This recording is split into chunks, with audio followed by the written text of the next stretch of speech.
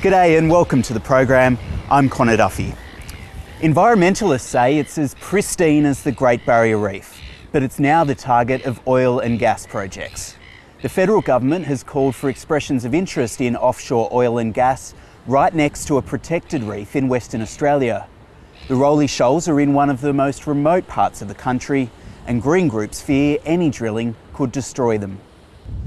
The secrets of Rowley Shoals have remained hidden to all but a small number of divers able to make the 260-kilometre boat ride from Broome until now. It's kind of an Attenborough moment when you look at this footage and really appreciate how special this place is. Home to hundreds of species of coral, as well as sharks and large reef fish, its isolation has meant protection. Well, the Rowley Shoals are one of the most pristine, one of the healthiest atoll systems in Australia and indeed in the world. Now an intruder looms large. The federal government has called for expressions of interest in oil and gas projects, a move that could see seismic activity and drilling just 3 nautical miles away.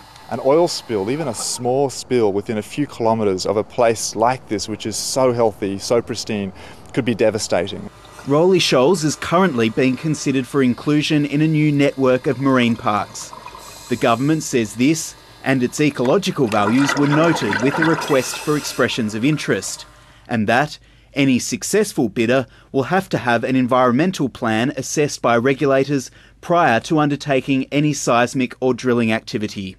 The state government says the acreage release is in Commonwealth waters, and it only found out about it through the ABC. Rowley Shoals being one of the most iconic areas, from what I've been advised, on the coastline of Western Australia, we would obviously have concerns if there was any impact on that particular pristine environment. Woodside says it'll start work on another development 10 kilometres from the reef next year.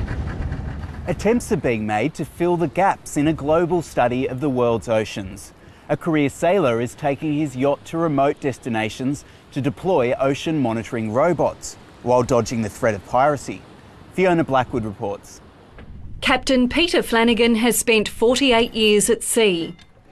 It's given me a really good laugh, and this is my payback. His payback is to deploy robotic floats in places where commercial and research ships don't visit.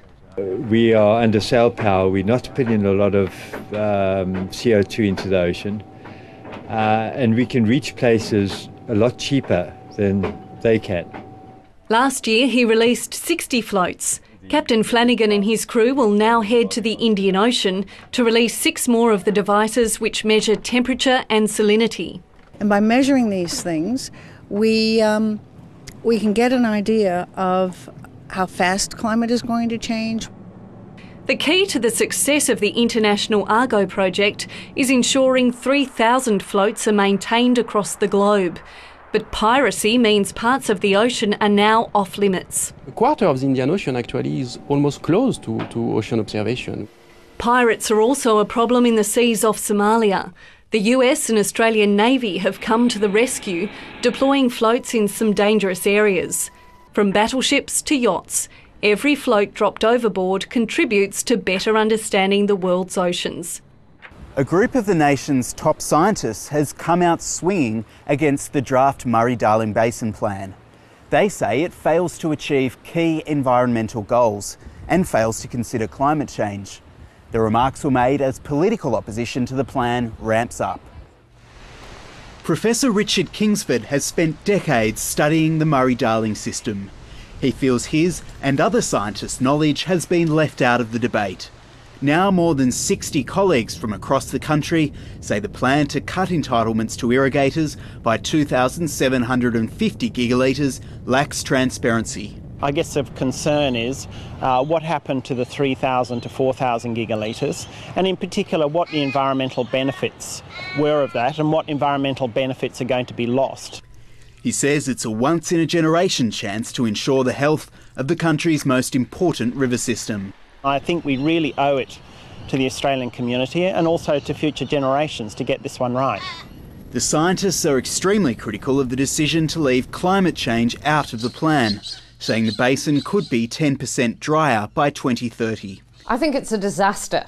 We know that the climate is changing and that in Australia future climate change will mean that there is still less water available for everyone.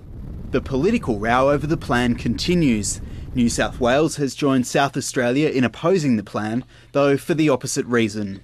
Our argument is we don't think there should be any more reductions in draw from the river, particularly after the floods we've had, and we've put forward a submission to the Murray-Darling Basin Commission authority that sets out all those details.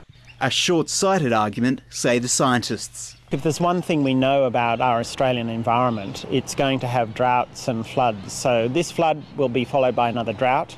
Once the province of community schemes, car sharing is becoming a growing business that's changing the face of transport in the city. It provides an alternative to owning a car. Drivers pay a membership fee and then an hourly rate to use on demand. Supporters say its twin environmental and financial benefits mean it's increasing in popularity, as Emily Stewart reports. We're here in Southbank, a highly populated area in the city of Melbourne. Residents have many options for getting around, but a growing number of them are turning to sharing cars rather than owning them. Bruce Jeffries founded GoGet in 2003 with just 3 cars and 12 members. It's since grown to a fleet of 800 and 18,000 members. It's still a relatively new industry, and as it grows, we see it servicing more and more parts of our cities. Suits city living, because I think we worked out that owning a car through petrol, maintenance, parking, and even having it just garaging it is quite difficult. So this was a really good alternative for us. Car sharing took off around 20 years ago in Germany and Switzerland, but it's since spread around the world. I think it's a question of money. It's a high investment you have to take if you want an own car. But if you take a look at Freiburg, where I come from, we got, let's say, almost 1/3 cyclists, and a lot of them don't need a car. They cycle to work and everywhere, and once they want to go somewhere else with their family, they rent a car, but it's cheaper if you do car sharing.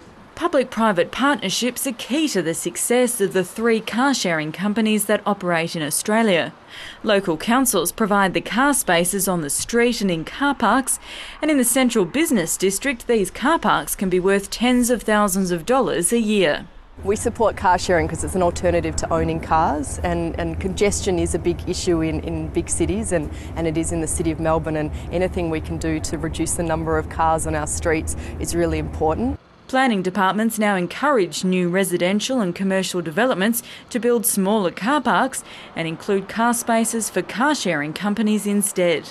We conducted research with people who had taken up car sharing or had used car sharing, and the evidence showed that I think it was about 19%, almost 20% of people who use car share ditched or sold their first car, and I think it was almost 10% then sold their second car as well. Now car sharing or cycling are no longer the enemies of the cars or the car companies. And fast making friends here. Certainly, it means that the streets aren't cluttered with other vehicles when they don't need to be. And parking is never an issue. Sydney has signed on for what's been billed as the country's first citywide low-carbon energy network. It will see coal-fired power replaced with a cleaner, greener system. Sydney's Lord Mayor says it'll roughly halve the city's emissions and lead to cheaper power bills. These tri-generation engines will power the Lord Mayor's energy revolution. This is a very historic day for us. Running on natural gas initially and then renewable energy, tri-generation is twice as efficient as traditional power plants. 2/3 of the energy at coal-fired power plants is usually wasted. Tri-generation gets its name by using this excess power for heating and cooling. Sydney's tri-generation energy network will provide consumers with a cleaner, cost-competitive alternative to inefficient and highly polluting coal-fired power plants. The man driving the creation of the new city network says tri-generation engines will be stored in basements or on roofs. Hot water will be distributed by underground pipes. It'll then be used or converted to chilled water for air conditioning. That is a huge move forward from only a few years ago to coming off the coal-fired grid, which has, I dare say, huge political significance as well as community significance. All up, it'll cost $440 million. Today, the Lord Mayor and Origin Energy put pen to paper on a deal that'll see Origin kickstart the program with a $100 million investment. The energy giant hopes it'll reduce the strain on the network. You avoid the costs and losses involved in transporting energy over long distances. The Lord Mayor says the scheme will provide some relief to Sydney's long-suffering electricity consumers.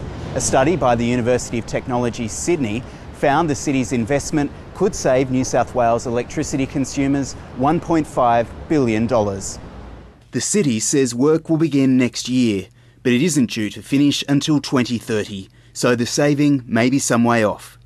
A CSIRO team has set sail on a 10-day, $2 million voyage to try to crack the secrets of the East Australian ocean current. The team says its research could be used by everyone from surfers to commercial fishermen. I caught up with the scientists on the eve of their departure. This small ship is preparing for a journey to tap a hidden underwater world. Let's go, man.